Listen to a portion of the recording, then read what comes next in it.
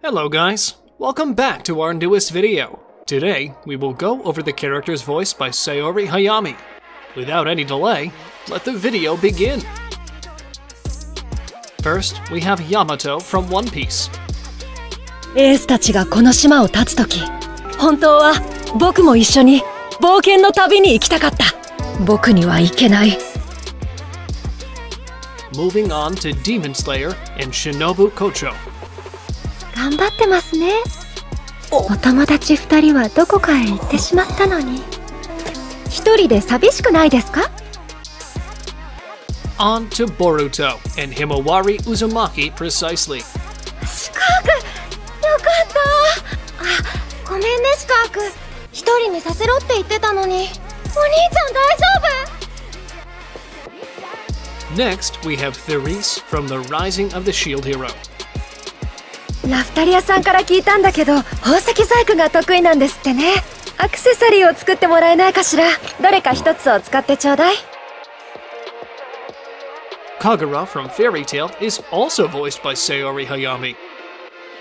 目が覚めたか、エルザ。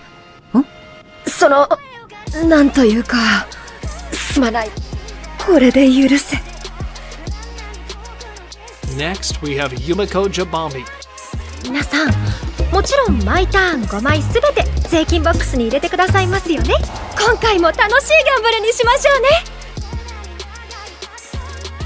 Following up, One Punch Man and Fubuki. ヒーロー業界にもいろいろな派閥があるって知ってる？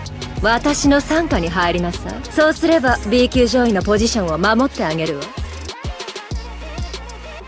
Urika Minami is also voiced by Saori Hayami. 死んでありまくかすった友達思い。 Next, we have Yotsugi Ononogi. 忠鶴とお姉ちゃんとの仲が悪い。今でもいがみ合っている雰囲気があるのは、僕という式神の所有権を争ってのことだった。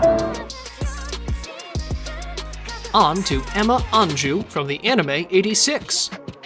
自分のせいなのかって思ってしまうの。頭ではそうじゃないって分かってても、自分を責める気持ちは消えないの。 Moving on to the Fate series. しかり、これほど心地の良い己は初めてだ。We close our video with Sword Art Online and Sachi precisely. 何よ、人を見そっかすみたいに。だってさ、急に前に出て接近戦やれって言われてもおっかないよ。 That's the end of the video, guys. Make sure to like, subscribe, and click on the notifications bell to get notified for new videos. Until next time, bye!